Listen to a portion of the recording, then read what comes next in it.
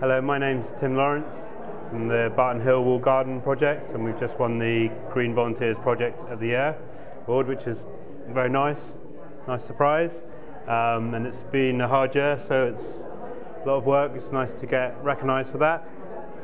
And we have been going about a year. We started off with an ornamental wall garden, the old vicarage on the housing estate in Barton Hill, and in the last year we've done quite a bit to physically transform that, putting in some polytunnels and a kitchen garden and the start of a forest garden.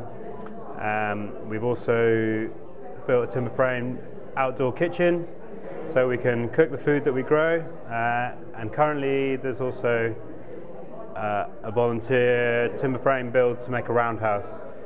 There's a place where people can come and be still and enjoy the beauty of the garden. It's not all about digging and working. So the wall garden is, as I said, on a housing estate, lots of concrete, lots of tarmac on the outside, but when you step through the little white door you enter into another world, which is quite vibrant and green oasis really, with fruit trees and vegetables and some mature old trees with swings under and a wild area for the kids to play in, and again we've got the kitchen going, so it's like a portal to another way of being in a most surprising place right under the shadow of a tower block.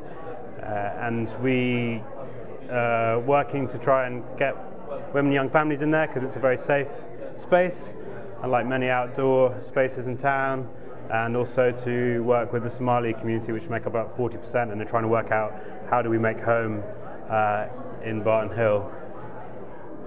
So we've had a little bit of making relationships with them. In 2012 we want to build that relationship and trying to really make community with them and get the numerous volunteers to come along to really be able to own and take forward the place in their own kind of way.